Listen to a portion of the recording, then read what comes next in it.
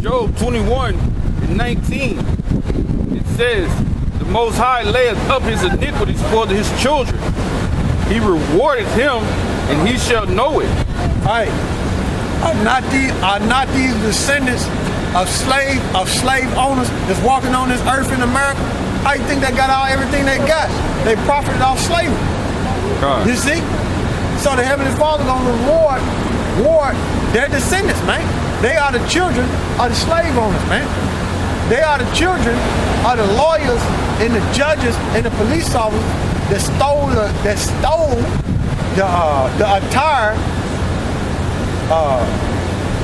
of them Ku Klux Klan members, which mean the circle, which was set up by the Illuminati, the elites, the Rothschild, so-called Illuminati, the elites who stole that attire from Jake, who was parading in Spain, the priest. So they stole that attire, but the point is, who's hiding behind them,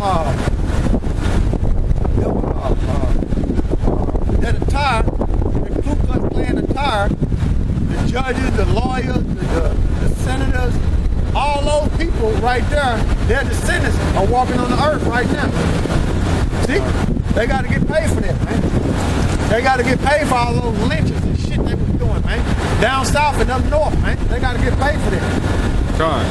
His eyes shall see his destruction, and he shall drink of the wrath of the Almighty. Whose eyes? Their children's eyes shall see the destruction that's coming up on them. They gonna see it, man. They here right now. Go ahead. And it says, for what pleasure have he in his house after him when the number of his months is cut off in the midst? Right, the number of the months is cut off in the midst. That's why Esau can't go past his boundaries, man, because he's a sinner, man. He's born of a woman, man. You understand? You got to be born of Yahushua in order not to be no sinner. Esau is born of a woman. Give me finish that off and go to Job 14. God, it says, verse 30, that the wicked is reserved to the day of destruction. They shall be brought forth to the day of wrath. Job 14:1. Yeah. It's one that I passed. It says, man that is born of a woman is of a few days and full of trouble. All right, you got to be born of Yahushua. 1 John 5:18. Right? A man that's born of a woman, through the woman was the beginning of sin, and through her we all died. So Esau is born of a woman. That's why it gave a few in the trouble. Because eventually his time gonna run out. Okay, go ahead. Verse 5. He's not gonna rule the earth forever. Go ahead. Verse 5. Seeing his days are determined, the number of months are with thee. Thou hast appointed his bounds that he cannot pass. He's not gonna succeed, but he's trying to succeed. You see, he's not gonna rule the earth forever. Everybody had a chance to rule, and everybody failed.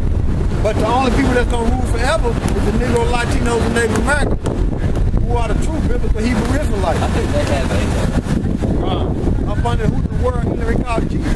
God. Psalms 45:7. Thou lovest righteousness and hatest wickedness.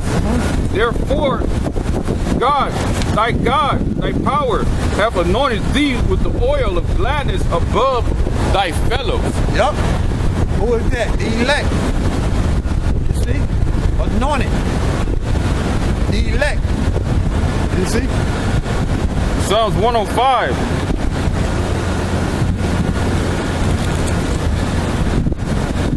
Psalms 105:15.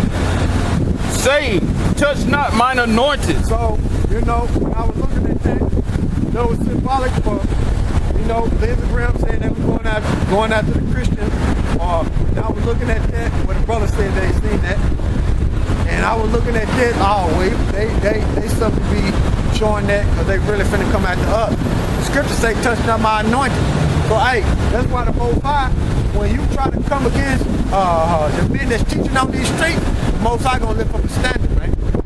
Esau gonna try to take us all at once, man. Because if he try to get us one by one, what it is he know the Most High, he get one of us, the Most High pop up 10 brothers on one block before you know it. So Esau want to try to get us all at one time.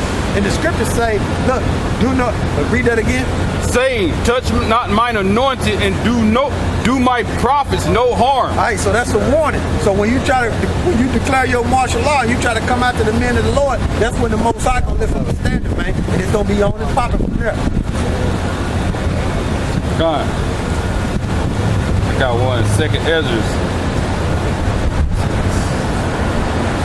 10 and 23. Yeah. 2nd Ezra 10 and 23. And which is the greatest of all?